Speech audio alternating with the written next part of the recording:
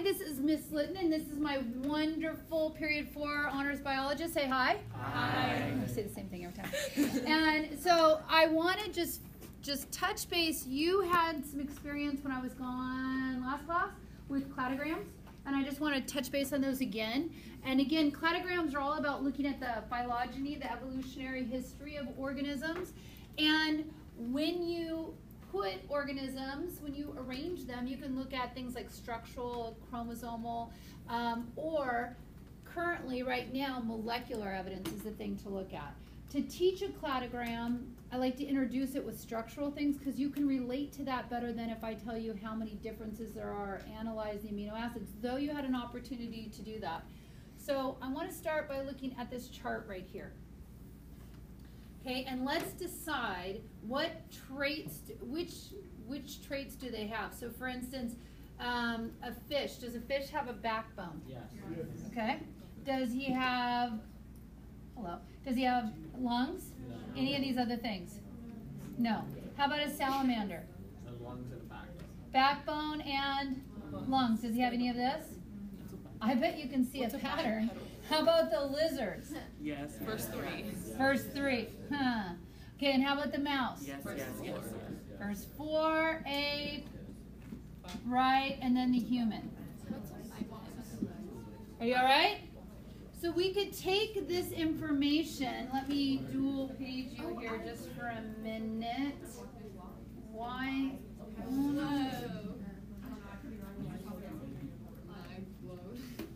Okay, there we go. Okay, so let's apply that to this cladogram. Okay, so discuss with your bio buddy. Here are those same traits. How would you set this up on a cladogram, and who would come first, second, third, fourth? Discuss with bio buddy. Go. Well, the first thing would be backbone, and then you put fish, and then you put lungs, salamander, lizard, hare, mouse, gums, ape, bipedal.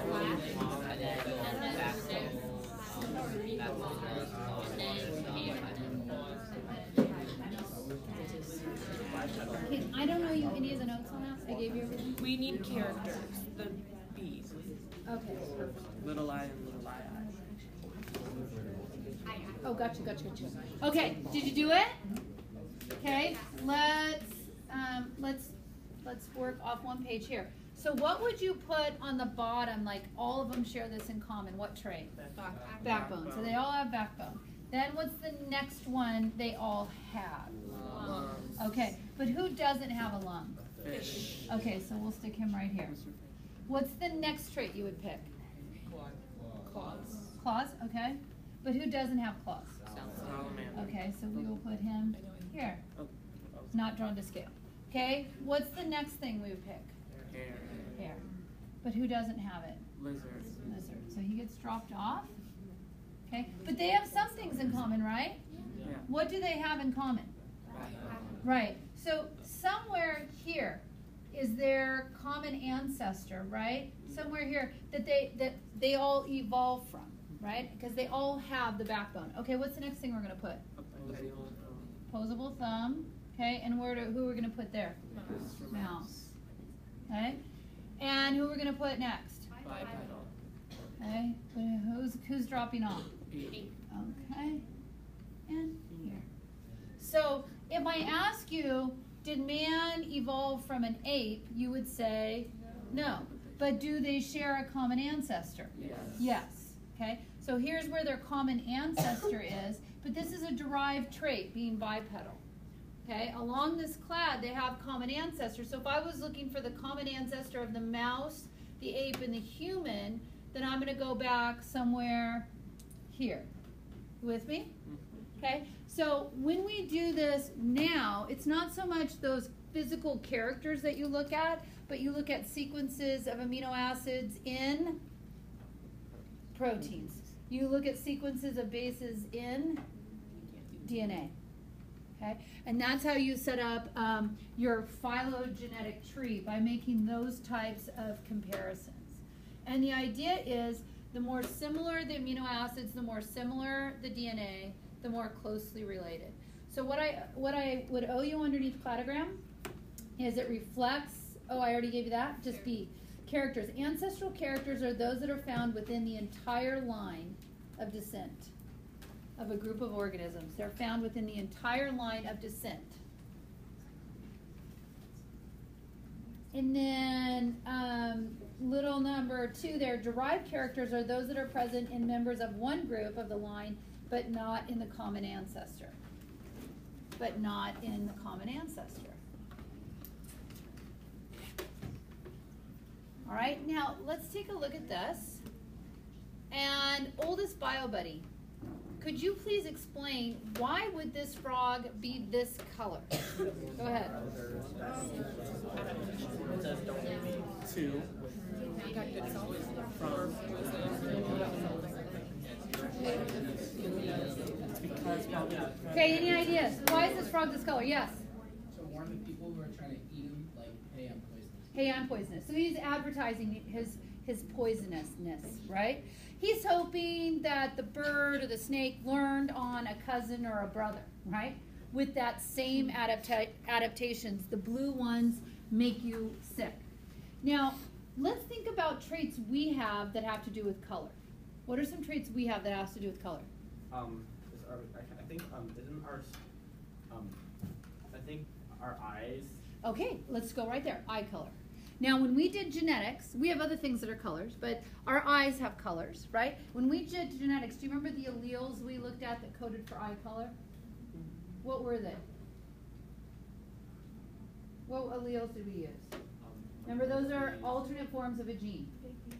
Big B and little b. Now, I have blue eyes. Do you know my alleles? Yes. What are they? Little b, little b, because that's the only way, because blue eyes are what? Recessive. So the only way I can have blue eyes if I'm little b, right? If somebody has brown eyes, what could they be? Big B or big B. Exactly. Okay. Now, could we count up how many people have blue eyes and brown eyes in this room? Yes. So we could figure out the frequency of blue and brown eyes, yes? And from that, you can derive the frequency of the allele that codes for that trait.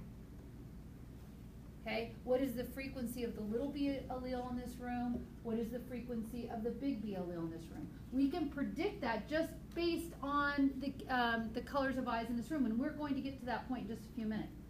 However, this is what I want to point out to you. Why would I look at allele frequencies? And that's because evolution is when allele frequencies change over time. Evolution is when allele frequencies change over time. Why am I saying that? Because allele frequencies code for traits. I want you to think about the horse. What did we see in the horse evolution? How big was the horse originally? Small what? Like dog, right? And now it's bigger, yes? So would height, think pea plants, was height coded for by alleles? Yes. What allele was selected for the horse? The tall allele. Why would that be selected for? Why would that be better to be tall than short as their environment changed? Why would that be better? Yeah. So you can eat predators or see predators. You could see predators that are going to eat you, right? So you could get away, right? So that would be an adaptation. They moved from being in a forest environment to grassland environment. So the height allele, let's just make it real simple for horses and say it was big T and little t. As their environment changed, then what allele was selected for? The big T or the little t? Big T. When allele frequencies change, what has occurred? Evolution. That's where we're going with today. We're just going to kind of flesh that out a little bit more. So if you look here, okay, so evolution is a result of these 4 factors. You have potential to increase in your numbers. So just don't worry about filling in your notes yet. We'll do it in just a second. I want you to get it, and then you'll be fine. Okay, so eyes are up here. So you had all these ancient horses, and some of the ancient horses were really small, some were medium, and some were what? Large. Let's say they had the space, and they had the resources where they could increase in their numbers. Among the horse, the early horse, they had variations in their DNA. It wasn't a variation because somebody kicked them in the face and they had some sort of mutation. It was actually in their DNA that coded for their particular height.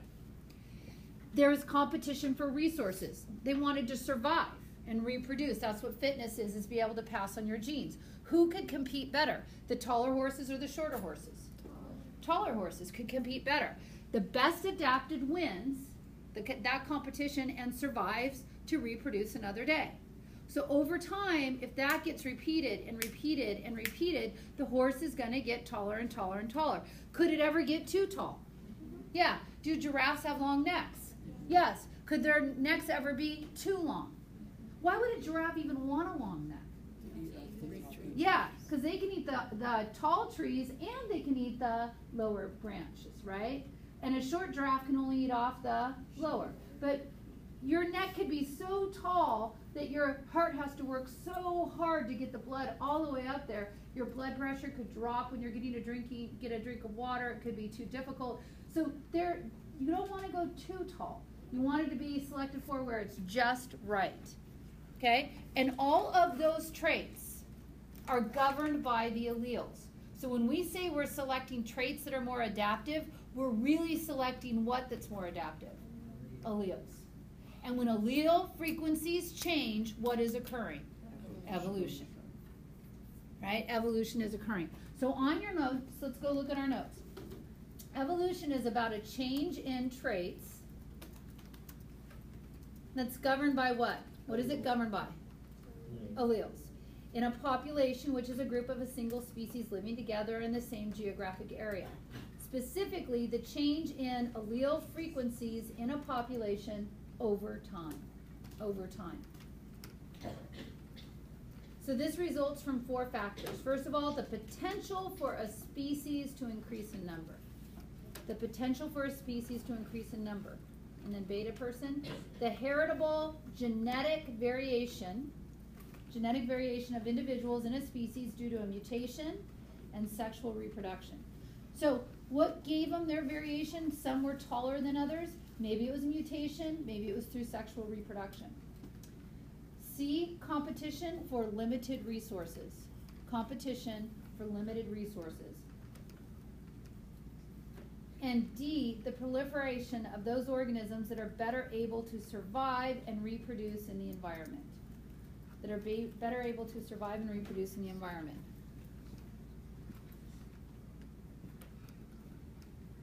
Now, those horses, when they're getting ready for horse reproduction, okay, as long as they're all still reproducing with each other, and there's changes within it, they're getting some of them are a little bit taller. As long as they're still reproducing with each other, but they're just changes in their environment, that would be called microevolution because they're still all the same species. But if the tall horses only reproduce with other tall horses, and the short horses only reproduce with other short horses, over time they can become 2 different species, and what kind of evolution would that be? Macroevolution. Macroevolution is when you form a whole new species. So let me give you an example of how that might work, how microevolution might work. Here are some moths, and this is the classic experiment for microevolution, and then I'm going to show you a new one. Okay, so eyes up here. You can see 2 species of moth. Okay, which one is more likely to get eaten? The one on the right. Yeah. Oh, did I say 2 species of moth? Yeah. I didn't mean to say that. Oh. I wanted to say they're the same species, they're just 2 different colors. Just like we have brown eyes and blue eyes, some of them are black colored and some of them are tan colored. So they're just the same species though, same species. So the frequency of which allele do you think is higher? The tan allele frequency or the black allele frequency? Tan. Why? Because they're less The likely black to ones are getting what? Eaten because they show up. Now, following post-industrial revolution, now the trees look like this. What do you think is going to happen to the black allele frequency? more common. It's going to go up, and the tan allele frequency is going to go down. But they're still the same species, so what kind of evolution is that? Microevolution, because it's within the species. If the tan ones only have sex with tan ones and black ones only reproduce with black ones, then over time, then you're going to start to do what kind of evolution? Macroevolution. So on your notes, go to your notes.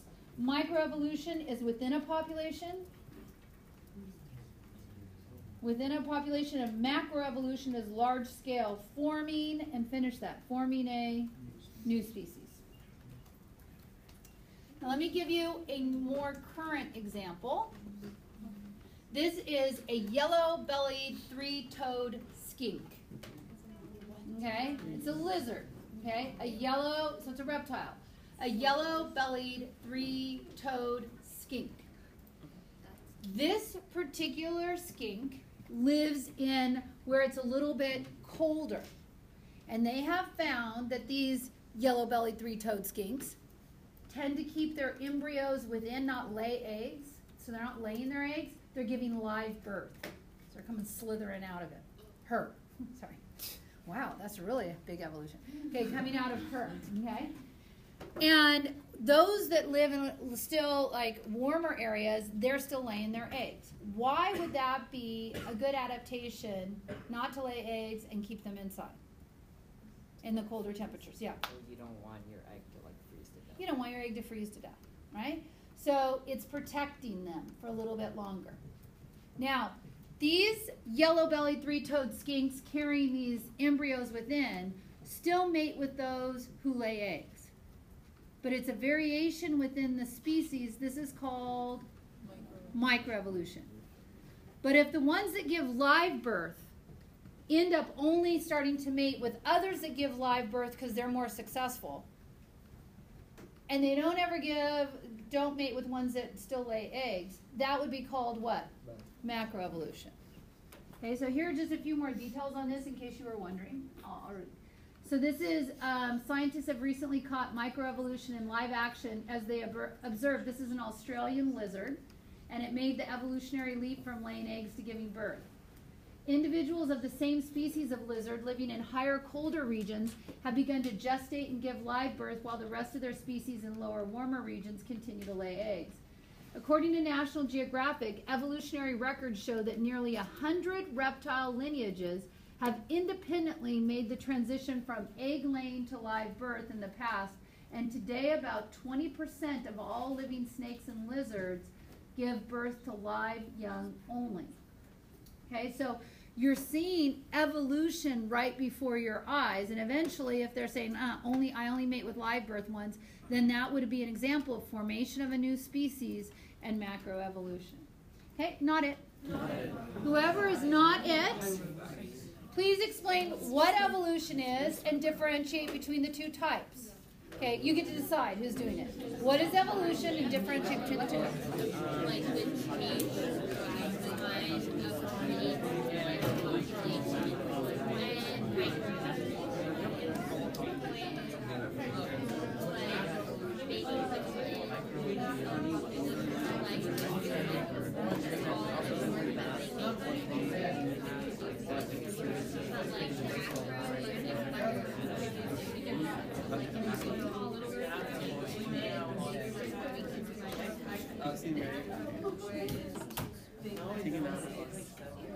All right. So, sunshine or shadowlands on this first part? Sunshine. Excellent. Okay, now we are going to watch a video about the 5 fingers of evolution. I want this I will tell you, by the end of today, this will be so easy. You will have no problem with it at all, okay? But you keep your hand available. We're going to watch it. Go ahead and close your books, your Chromebooks. And it's a voice you know and you have heard before. Is it the It's not me. sales? Bill Nye has your show. I thought it was gonna be the sales guy.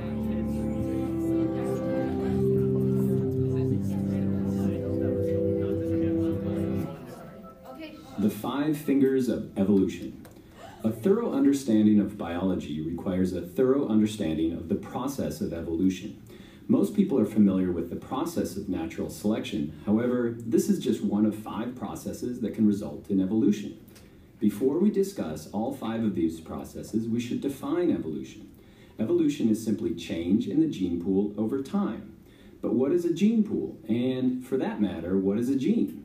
Before spending any more time on genetics, let us begin with a story. Imagine that a boat capsizes and 10 survivors swim to shore on a deserted island.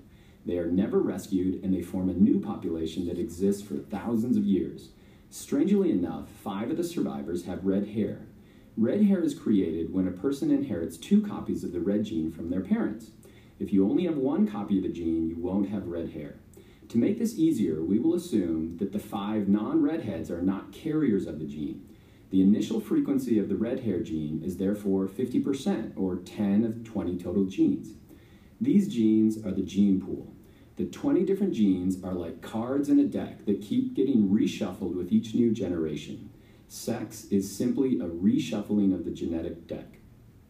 The cards are reshuffled and passed to the next generation. The deck remains the same, 50% red.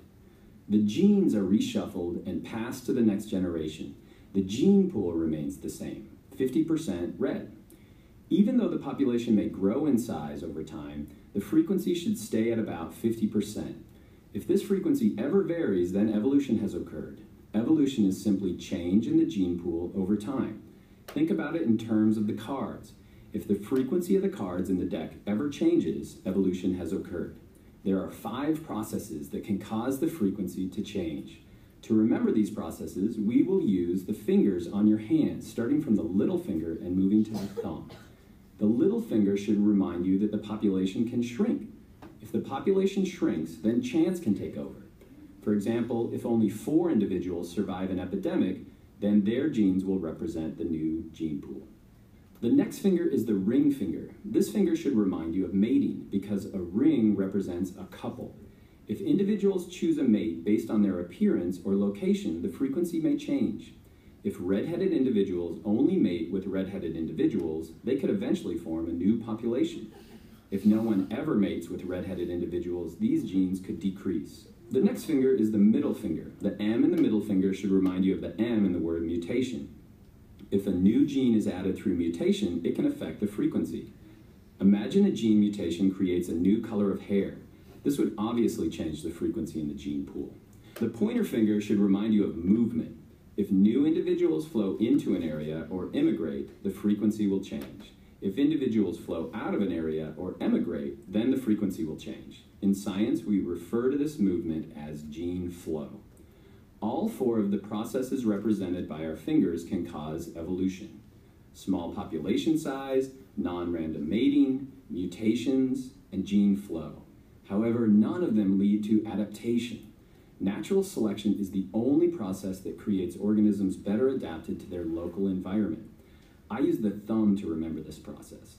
Nature votes thumbs up for adaptations that will do well in their environment and thumbs down to adaptations that will do poorly. The genes for individuals that are not adapted for their environment will gradually be replaced by those that are better adapted. Red hair is an example of one of these adaptations. Red hair is an advantage in the northern climates because the fair skin allowed ancestors to absorb more light and synthesize more vitamin D. Thumbs up. However, this was a disadvantage in the more southern climates where increased UV radiation led to cancer and decreased fertility. Thumbs down. Even the thumb itself is an adaptation formed through the process of natural selection. The evolution that we have described is referred to as microevolution because it refers to a small change. However, this form of evolution may eventually lead to macroevolution or speciation. Every organism on the planet shares ancestry with a single common ancestor. All living organisms on the planet are connected back in time through the process of evolution. Take a look at your own hand. It's an engineering masterpiece that was created by the 5 processes I just described over millions and millions of years. Can you recall the 5 main causes of evolution from memory? If you can't, hit rewind and watch that part again. But if you can, give yourself or your neighbor a big 5-fingered high five. Okay, so what I want you to do, okay, listen. What I want you to do is I want you to review that with your bio buddy. See, looking at your hand, can you come up with the 5 things that would cause evolution? Go.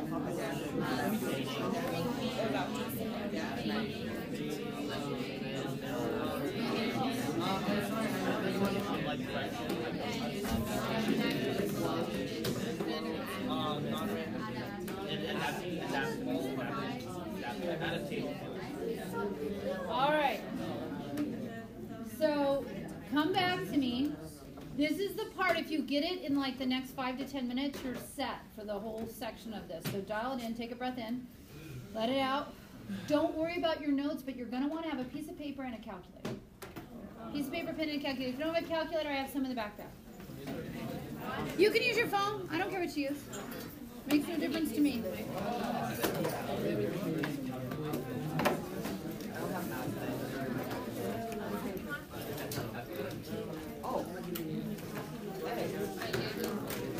CI 34, now it's CI 18 only. CI 8, I'm looking at mine, don't need CI 8. All right, good to go? All right. Focus, focus, big breath, dial it in. My Mickey Mousers. Well, look.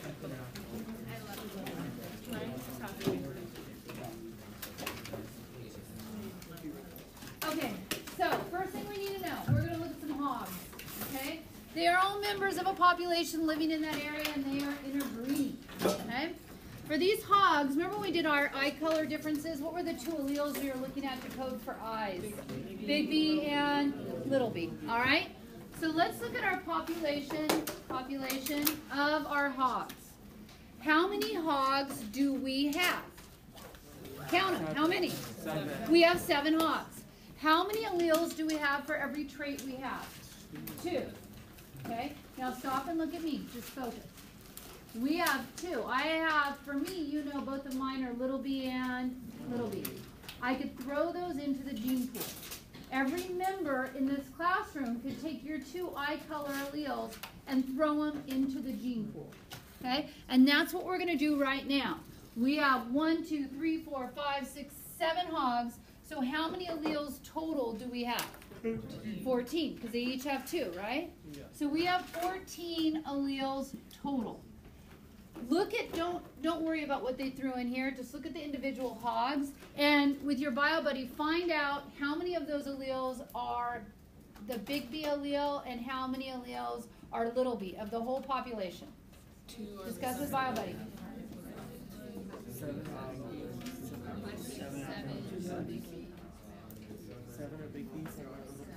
How many big B's totally? If they threw all their alleles in the gene pool, how many do they have? 7 big B's. So 7 out of 14. So if I was going to do some math there, I bet you don't need your calculator for this. What is 7 divided by 14? 0.5. 0.5 big B's. Yes? 50% of all of the alleles in this population, 50% of all the total alleles are 0.5. Are you all right? Okay. Because we know the only other allele is little b, I don't even have to count those. What do I know the little b is going to be? 7 out of 14, and that's going to be what? 0.5. Because the number of big B's plus little b's is going to equal 1, because those are our only options, yes? 0.5 plus 0.5 equals 1. All right, ask your bio buddies, Shadowlands or Sunshine so far? But there are other alleles out there, other letters besides B's, right? When we looked at pea plants for height, what letter did we use? T's. Good. We looked at whether hair was straight or curly, right? We looked at peas, whether they were round or wrinkled. Remember all of those? So what they like to do in population genetics is just ascribe a letter to the dominant allele and ascribe a letter to the recessive allele. And that letter that they use for the dominant allele, the letter you use is P, and the letter you use for the recessive allele is Q. So here we wrote B plus B equals 1. What would be another way to write that equation? P plus Q. P plus Q equals 1. Meaning, of all the alleles in our population, it's either going to be P or Q. In this case, either big B or little b. We all right so far? Okay, so we put all those alleles in our gene pool. And then the question is, what is going to come out? What kind of individuals can we get from that? So I'm going to go to a new page. We already have P plus Q equals 1. And we know P is the what? Give me that. That's the dominant what? Allele. Okay, and Q is the recessive allele. Now, let me just riddle me this. For me to have blue eyes, That's the recessive trait, right? What allele, speaking in the PQ language, what allele would I have to have? QQ. What would be another way to write QQ? Q squared, right? Q squared would equal what trait? Recessive trait. What would equal the dominant trait? P squared or PQ. Okay, good. P squared or PQ, you would have a what? Dominant trait. To be homozygous dominant would be what? P. What would be homozygous dominant? P squared. P squared. What would be heterodominant? PQ. PQ. Ask your Baba, do you got any problems with this? Okay, how could I write this as an equation? P squared plus, now let's think about this. I'm jumping ahead. Maybe you're not ready yet. Let's do this. Let's do, what is that? Punnett square. Now when we did Punnett squares before, right, we were like crossing individuals. And we were saying, okay, what would you get if you cross this individual with this individual? Yes, you're all right with that? Okay, now we're not crossing individuals, we're crossing everybody in the entire what? Population, in our gene pool, exactly. So now when we set up our Punnett square, what's something I could put instead of big B, little b? I could put P and I could put Q, right? And I could put P and I could put Q. So what's P times P? P squared. What's this? PQ. What's this? And what's this? Do you see another equation now? What would that equation read? Of all of our individuals here, I could write that as P squared plus 2PQ. 2PQ plus Q squared. Q squared equals 1. Look how I did that. I see, yeah. So we have two equations, okay? I have this equation, P squared plus 2PQ plus Q squared equals 1, and P plus Q equals 1. Right? Do you see those two equations? What's the difference between them? The P plus Q equals 1 is the gene pool itself. The frequency of the dominant trait, or the dominant allele and the recessive allele. That's my gene pool. What arises out of the gene pool, how it plays out in individuals, that's this equation right here. So let's practice that. Okay, so we looked at those hogs and we said big B was 50%, right? And we said little b was 50%.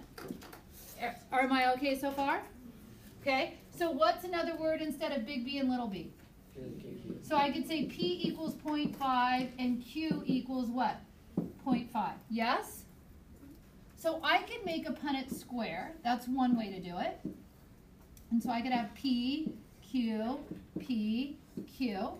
And I could say P is 0.5, Q is 0.5, P is 0.5, Q is 0.5, right? What's 0.5 times 0.5? 0.25, and that's our P squared value, right? Again, what's 0.5 times 0.5? 0.25, and that's one of our PQs. But we have another one right here. 0.5 times 0.5 is 0.25. That's another PQ. And 0.5 times 0.5 is 0.25, and that would be our what? Q squared. So when you have these values right here, I could just ask you, how many in this population do you think are homozygous dominant? You don't even have to write this all out. You would just say, oh, I think 0.5 times 0.5 is what? I think 25% of them are homozygous dominant. If this were a population of 100, or let's say 40, it's a population of 40 hogs. How many of those hogs do you think then would be homozygous dominant? 10. Yeah. Right? Oh, yeah. How many would be homozygous recessive? 10. How many would be heterozygotes? 20. Okay? You got that all, okay, from just using those two equations. Now, let's try us. Let's apply this to us. Okay? So, same thing. If you are P squared, you are big B, and you have what color eyes? Brown eyes. If you are the two PQs, you are what? Big B, little b, and you have brown eyes. If you are Q squared, you are what? Little b, and you have what? Blue eyes. Well, the first thing we need to know is how many people are in this classroom. So are you doing a count? 6, 2, 4, 6, 8, 30. I have 33. Do you have 33? Yeah. Okay, so we have 33 individuals in our population. Now, some of you have brown eyes, but I don't know what kind of brown you are, right? You could be big B brown, or you could be what? Big B, little B. Big B, little b brown. The only ones I know for sure what their genotype is are the who? Blue eyes. So blue-eyed people, please stand up. Just go with just straight up blue for right now. Because that's a modifier gene. Okay, well, we're lots of blue eyes in here. So let's count how many blue eyes we have. 1, 2, 3, 4, 5. I'm 6, 7, 8, 9, 10, 11, 12. Okay. Do you get 12? Did I count right? We got it? Got them all? So think about this. We just figured out what Q squared was. Q squared for us in this classroom is 12 out of 33 individuals. Do your math for me. Q squared, we said, represented in our Punnett square, the homozygous recessives. So what is 12 divided by 33? Give me a number. 0.36. Okay, so that's 0.36.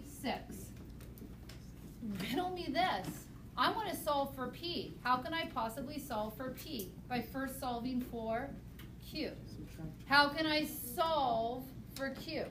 Oh, you plug it into the equation. Why am I? Okay, I know what Q squared is. Q squared is 0.36. If you were in math, how would you solve for Q? Square root it, right? So now I'm going to take the square root, right?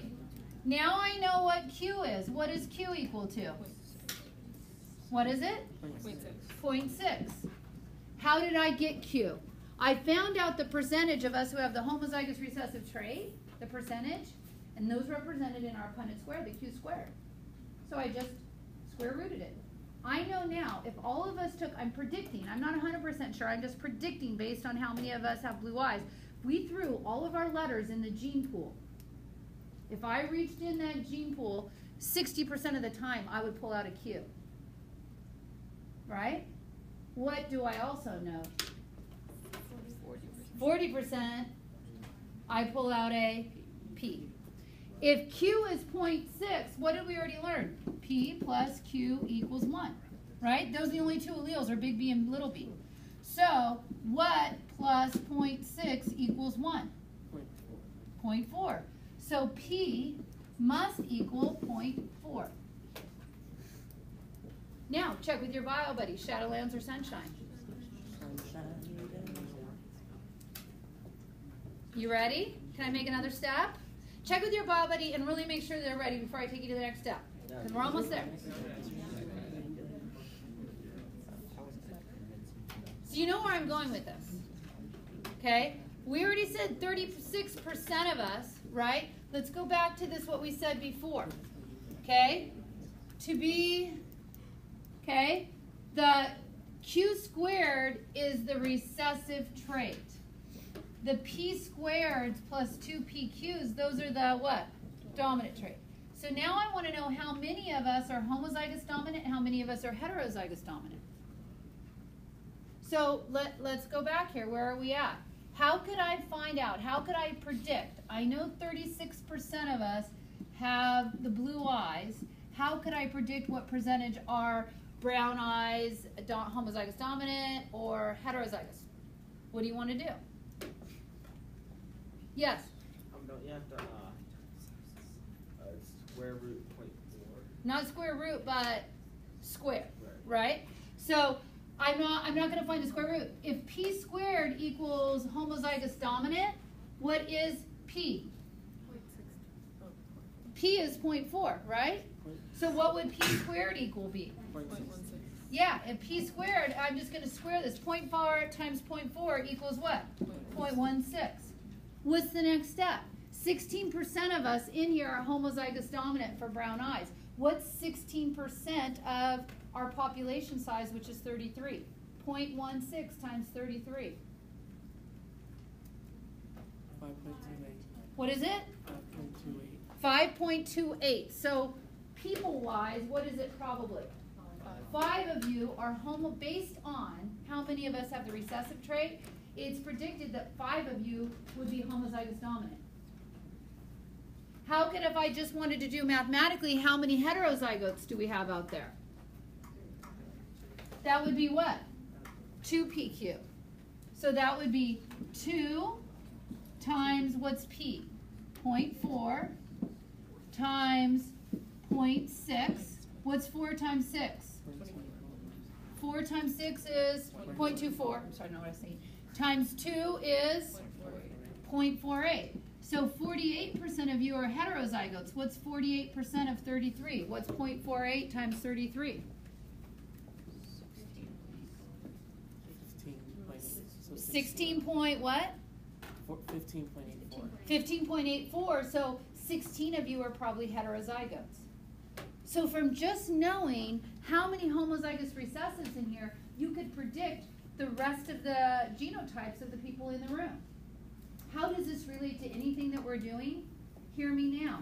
If that allele frequency changes, what is occurring? Evolution. If the allele frequency for Q drops, or let's say it rises. Let's say it rises to 0.7. What would P have to be then? 0.3. If the allele frequency changes, evolution is occurring. Let's talk about what kinds of things could change that allele frequency. Small populations, right? Because they're more prone to genetic drift. What's the next thing? Non-random mating. Okay? If blue eyes became more valuable and everybody wanted to mate with blue-eyed people, that could increase the frequency of the blue-eyed trait, right? What's the next one? Mutations. You could mutate to a different color, to that blue eyes. Blue eyes is a mutation. Maybe due to less ozone, we get more UV radiation. It causes more of us to be blue-eyed people. What about this one? Gene flow. Okay? So if we have more blue-eyed people moving into areas where they don't have blue-eyed people, that's going to increase the frequency of the blue-eyed trait. And what's this one? Adaptation. If we were better adapted to our environment by having blue eyes and we could outcompete those that had brown eyes, that could increase the blue-eyed frequency. If it changes us so much that blue-eyed people only mate with other blue-eyed people, then that would be what kind of evolution? Macroevolution. But if blue-eyed people still mate with brown-eyed people, that would be called microevolution. Youngest bio buddy, tell them what you've learned about allele frequencies. Go. Put it in your own words. How could you explain it? And you know what? I'm going to give you something to help you explain it. Use this. Use this to help yourself.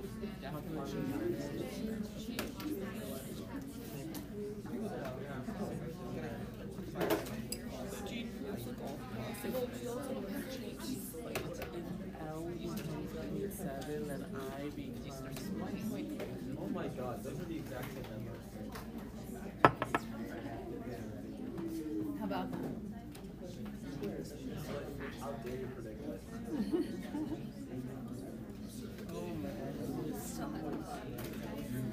Now, we are a small population. If we were stranded on that island, our initial gene frequency is much different than period 0 and period 2. They were closer to 0.5, 0.5. They're like one class was 0.48 and 4Q. They were 0.48 and the other one was then 0.5 2, right? Between the 2 allele frequencies. And I think the other one was 0.46 or something like that. I mean, they were really close to 0.5, 0.5.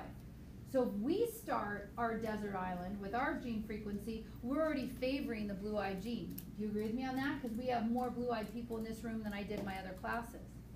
That's why population size has a huge influence. That's called genetic drift. I'm going to talk a little bit more about that later. But you're going to understand it because amongst our classes we were different. That initial gene frequency, it's called the founder's effect, can set you down a pathway. For instance, I can't wait, so I have to tell you this. You've heard of Amish people, yes? Okay, so to escape religious persecution, they came here to the United States. But Amish people tend to marry other and have more Amish children, right? But the deal is this. The ones that settled, I think it's in Pennsylvania, in their group that settled, they had a 6-fingered dwarf. Okay? But men are scarce. It's not like they're like, I'm not going to have sex with the dwarf or marry the dwarf, you know? It wasn't like that. So that 6-fingered dwarfism was in their initial gene frequency, and that's why amongst the Amish people in Pennsylvania, you see more dwarfism and more 6-fingeredness. Because that's at a greater elevation, that frequency is higher than the general population because they only mated with other Amish people. Do you see that? Okay, that's a form of genetic drift. Why? Because they had a what? Small population. If you want to avoid evolution, don't have a small population, have a large population. If you want to avoid evolution, don't have any, what was this one? Don't have any mutations. Yes? So is that when like it's bad to like marry like people in your family because if you have a gene that just keep going to your kids and stuff? Like Yeah, you're more likely to pick up those recessive traits. Yeah. Now, here's how we're going to apply this, okay? This has to do with the Hardy-Weinberg law or Hardy-Weinberg principle. If you can freeze the allele frequencies, in our case at 0.6 and 0.4, then you prevent evolution. If you can freeze allele frequencies, you can prevent evolution. So we want to talk about what are the things that freeze allele frequencies so that they do not change.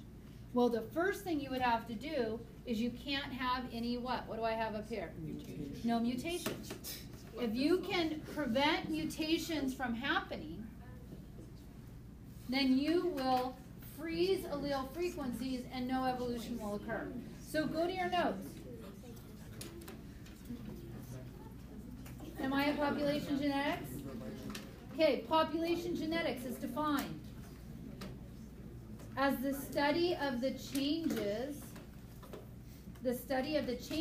in the genetic makeup of a population.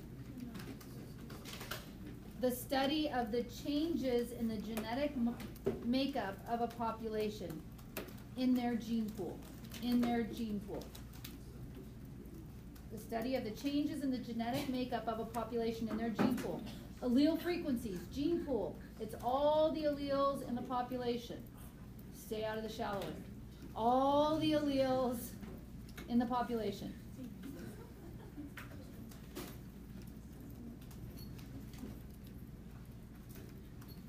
Blue, take care of allele frequency. You have it all. Say it. If your allele frequency is for a particular 2B.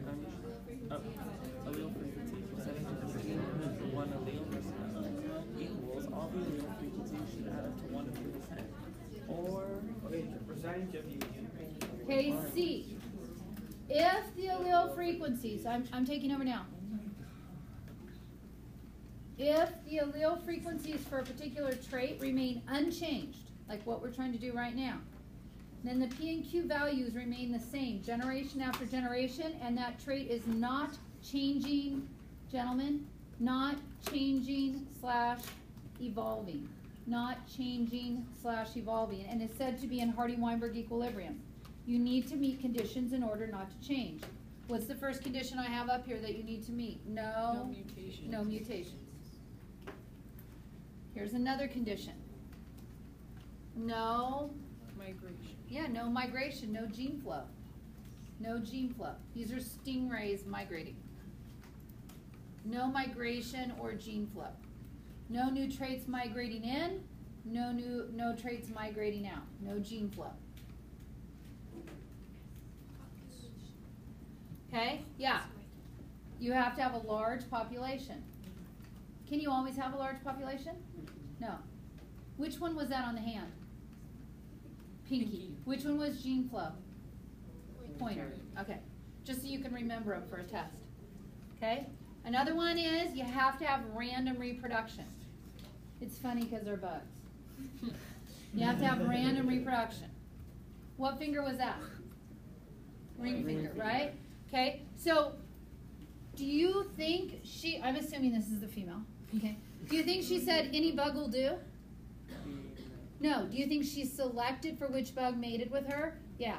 This is saying if you don't want the allele frequencies to change, if you want to freeze them, then you got to have random reproduction. If you want to keep it the same, that means we throw all our alleles in the gene pool and anybody can mate with anybody. We're not selecting for one trait over another. Okay? Random reproduction. And then that's the last one is no selection. Now, first of all, what is that? A cobra. Can you see the kind of coloring on the back of his flaps right there? Yeah. What does it look like? A face. Do you think that face was selected for over time? Why would that be a good adaptation to have a face on the back of you? Okay, so you could scare somebody who's coming up behind you. They might think you're watching them. Conversely, if they were trying to sneak up on you, where would they go?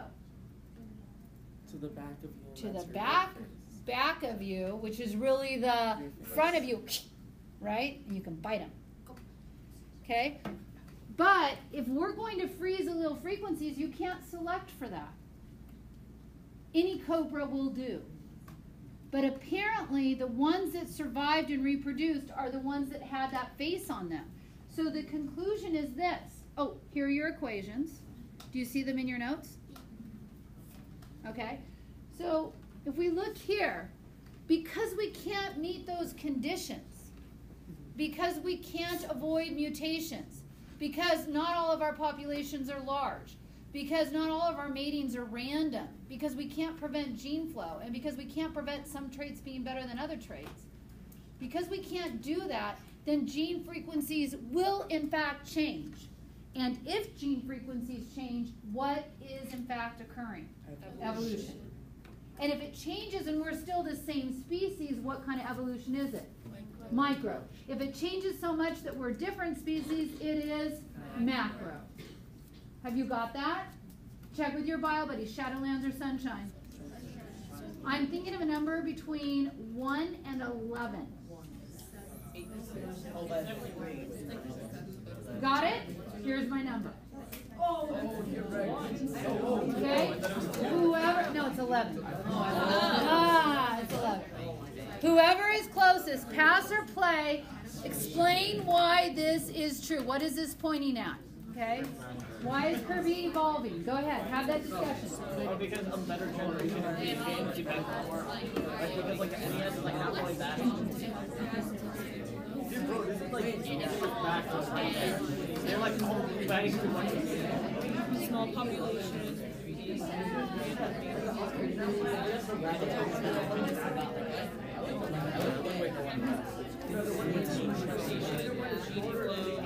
Sometimes getting taller, this is sharp and high school with graphics. All right, so let me help you with your notes. On number 4, since it is difficult, and let me tell you something else before I go any farther. What I just taught you just now with those equations, that's AP level. AP level is what level? College. Yeah, college level population genetics. You have it though, right? Okay?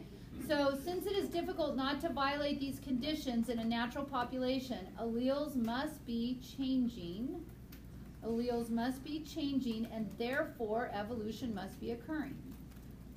Alleles must be changing, and therefore evolution must be occurring.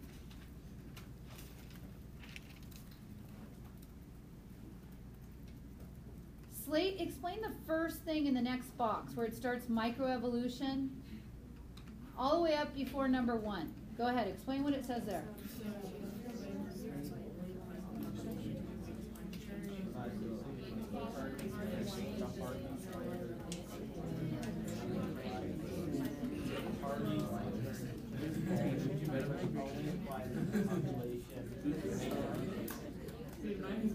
You guys, the Hardy-Weinberg principle or law was set up to fail. Okay? It was set up to fail to show you that evolution does occur because it's too hard to meet those conditions that keep those allele frequencies the same. In fact, one of those things that causes that is mutations, and we've already learned that. Okay, so mutations can cause a change in allele frequencies. So on your notes, number 1, mutation, a change to the DNA sequence can serve as a source for variation. How many of us had blue eyes? 12? You are a mutation.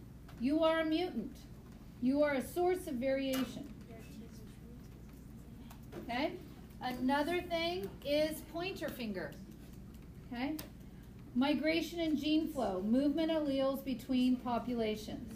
Movement of alleles between populations.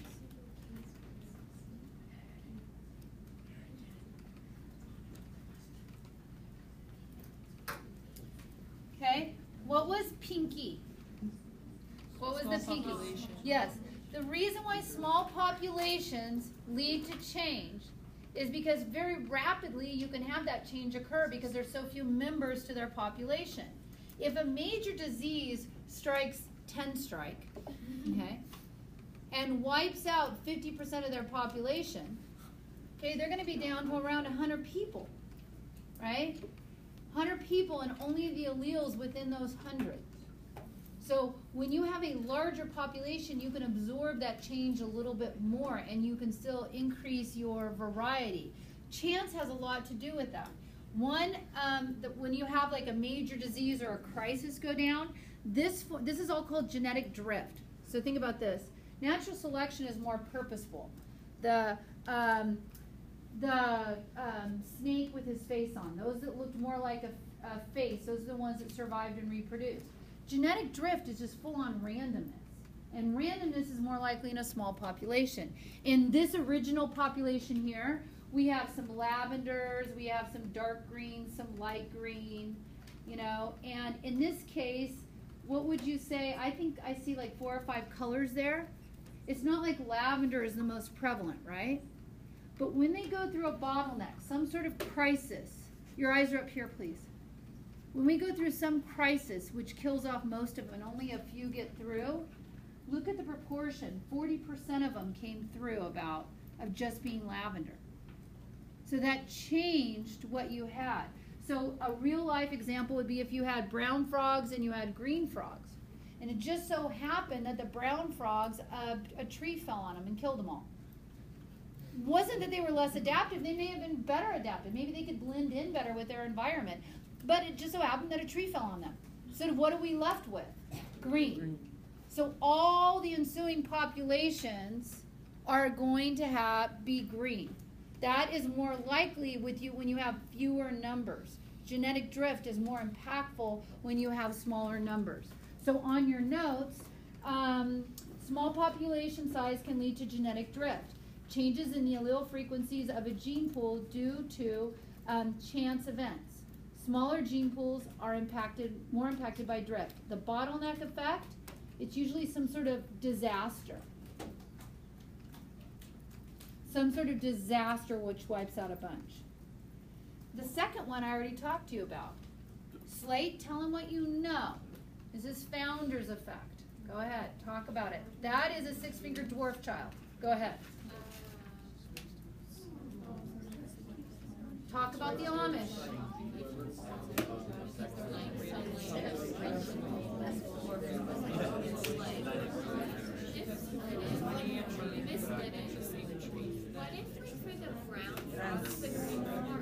Wait, hang on. Let me do that out loud. Just do this for right now, and then we can come back to it. I totally want to hear you. Okay, so bottleneck effect, going through a crisis and only a few survive. That's one way a population can be influenced by genetic drift. The second way you can be influenced by genetic drift is the founder's effect, which says, here's our total population. It's not that we went through a crisis, but a few of us went and started a new colony over here. And whatever genes they have, that's what they have to work with. And it just so happened they had more dwarfism and the frequency of dwarfism and 6 fingers. Here's an adult one with it. Okay? Your band teacher, Mr. Borges, was born with 6 fingers. I have his baby pictures. His mom sent them to me. Now, Does he still? no, what did he do? He had it surgically removed. His mom did when he was a child. Okay, had it surgically removed. But he has a higher chance, right? Depending on how he has his 6th finger, whether it's a dominant or recessive trait, more than likely a dominant trait, he has a higher incidence of having a what? 6-finger child. So if for some reason that everybody gets killed in Oak Park except the people in band, so band members are the only ones that survive, okay? And it's for miles. There's no trains, planes, or automobiles. They are isolated in a 1,000-mile range. Band people, choose your mate, okay? That's all you have. Do you think we're going to have a higher incidence of 6-fingered people? Yes. Okay? I mean, that's Okay. All right. Come back to me. So, come back to me. Founder effect. Portion of the population starts a new population with a fraction of the total alleles. With a fraction of the total alleles.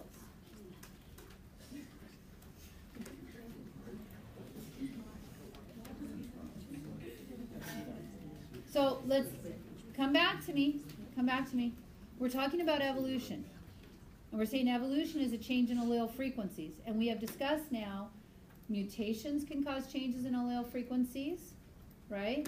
Gene flow can cause changes in allele frequencies. And then we're talking about the pinky right here, genetic drift, because small populations are more prone to genetic drift. You could have a crisis and only a few survive, or you could have some go and start a new colony. Okay, so bottleneck is crisis. Founder's effect is when a few go on and start a new colony for some reason or another. Small populations can drift quite readily. The next one we want to talk about is what? What's the next one on there? Non-random mating. Okay, it's funny because they're lions. Okay, so she's the she. Okay, the males fight to inseminate the females, and you will have just 1 or 2 males in any one group, pride of lions. And they have fought for that right intrasexual selection, right? Fought for that right to breed with the females. So they only want the biggest and the strongest to be mating with them so that their offspring are the what? Biggest and the strongest. So this is non-random mating. Random mating is if you walked into a bar and said, anybody want to have sex with me? I'm game. Okay? You're not using any selection or choice at all. You're just like, let's have at it. Okay? When do people tend to do that? When they what? Drink too much. So stop, don't do that drinking when you turn 21. Okay? I want you to be all about the non-random mating. I want you to choose specifically who you start mating with. Right? Okay, that's my mom time. All right, so on your notes, non-random mating, one mate is better than another. Okay, and then this leads us to natural selection. Discuss with your bio buddy, what has nature selected for the hummingbird here? Discuss with your bio buddy, what has nature selected? Why is he adaptive to this environment? With your bio buddy. It's got like a really skinny beak so that it can and it can flip its wings real fast. I don't know why, but oh, yeah, it has so. Oh, and it happens in the tree. Oh, so it's like a helicopter. Yeah, it's like. So, what is nature selecting? Nature is selecting the thumb. And what did the thumb represent? Adaptations, right? Nature is selecting. We saw in the northern climates, it was adaptive to have what? Red hair. Okay, on the equator, not as adaptive. right? So nature is selecting what is adaptive for that particular environment. And the premise is, oh, who came up with that idea of natural selection? Darwin and also a man named Wallace, but much later. Okay? And what it's saying is there are variations among your population. Some have red hair, some have brown hair, some have blonde hair. That this is genetic in our DNA, what our hair color is. Some variations are more adaptive than others. In the north, red hair is adaptive. Not so at the equator. Better adaptive organisms produce more offspring. So if you're in the north and you're healthier because you have more vitamin D, you're the one who's going to survive and reproduce. If you don't have red hair on the equator, okay, because if you had red hair, you more likely could have cancer and decrease your fertility. So it's not as adaptive there. And that you have vast amounts of time. Vast amounts of time. So on your notes, natural selections, you should be able to fill that in. I gave you everything. You are welcome. India.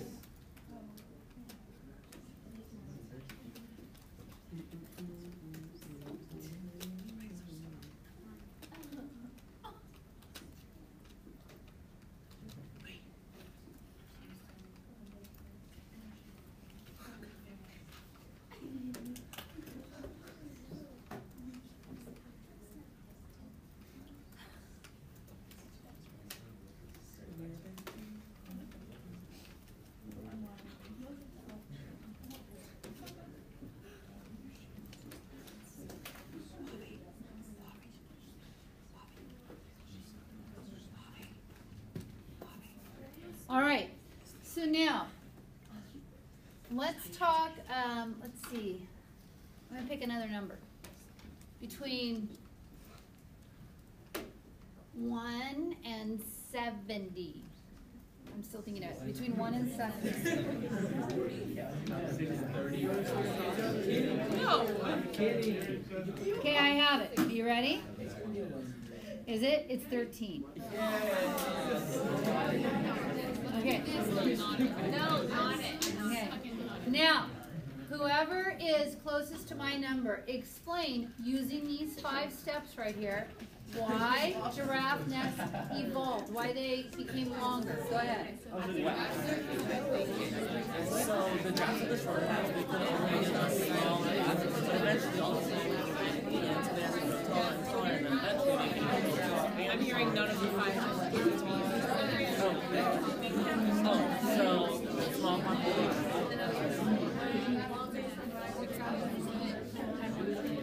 I'm actually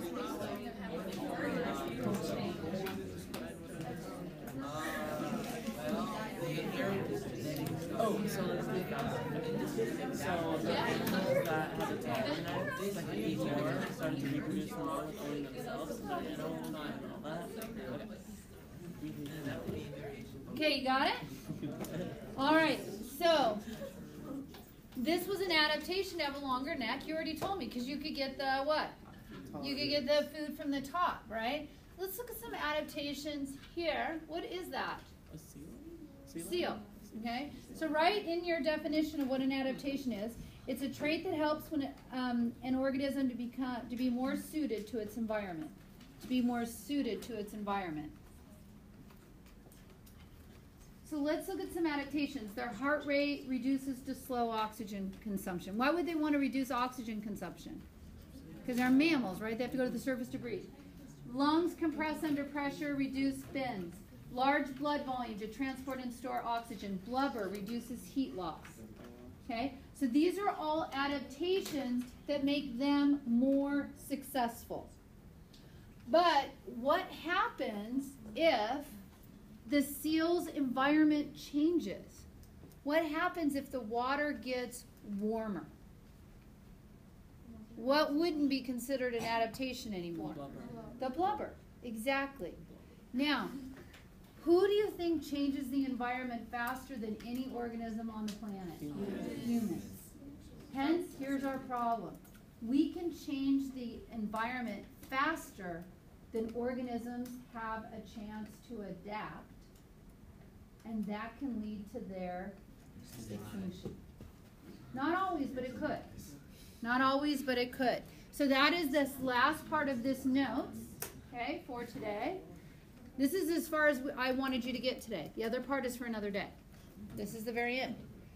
When the environment changes, you can have 3 different results. One, you could increase increase in some numbers of a species. That's what I wanted to say. Okay, do you have that in your notes?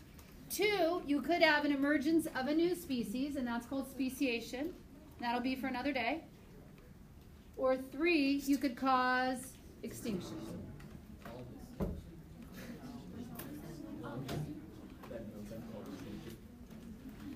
Okay, now, next class I want to tell you what we're going to do. I could have put it in for homework, but because we finished, I hope you feel comfortable with it. We finished pretty, speedily here. So next class, what I had scheduled was to finish the notes and then do the lab, but all we'll have to do is do the lab. So the background's really short, and so I think I can just give you 20 minutes at the start of class. You don't have to do it as homework. We'll do the lab, do the analysis, get it all done in class next time. Okay, no homework. So bring your lab notebooks, because we're going to do it all in one fell swoop. Okay, and that is it for me, my friends. Good job. Have a piece of toast.